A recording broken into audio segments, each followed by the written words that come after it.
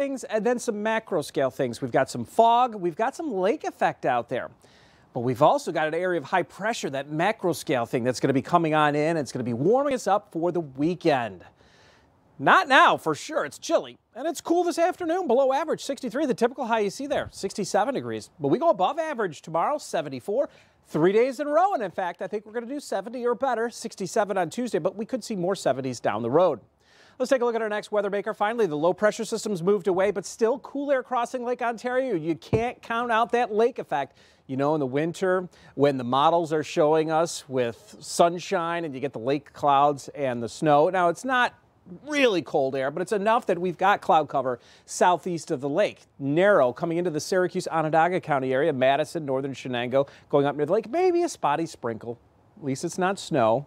Can't complain about that. High pressure is building in, though, and I think this October 1st turns sunny and eventually warmer for the second day.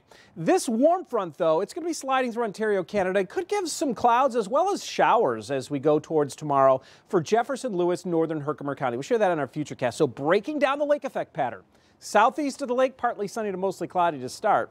It'll be brighter east of the lake. Now, these spotty sprinkles will be coming to an end during the afternoon.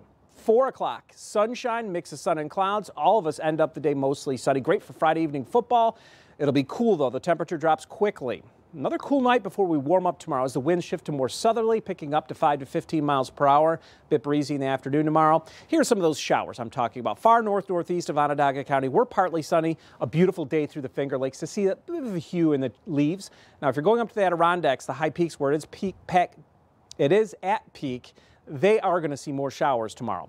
Early Sunday, partly sunny, and then we'll watch a cold front start to try to move this way. And I do think we get some rounds of showers on Sunday, not a complete washout, but maybe even a thunderstorm towards the evening and more wet weather at times on Monday. Today, it's mostly dry, just an isolated shower or two tapering off as we go through the afternoon. It turns sunny to end and pleasant, 63. 74 for tomorrow, then the wind dies down on Sunday. 74 and mild with partial sunshine. It turns humid by the end of the Sunday. There will be some showers developing in the morning and midday on Sunday. Still some breaks of sun possible. Then it's pretty overcast on Monday with scattered showers and thunderstorms. Lots of humidity, 73. 67 for a pair of days. There's my pick day. Sunshine and 71 next Thursday. CNY Central.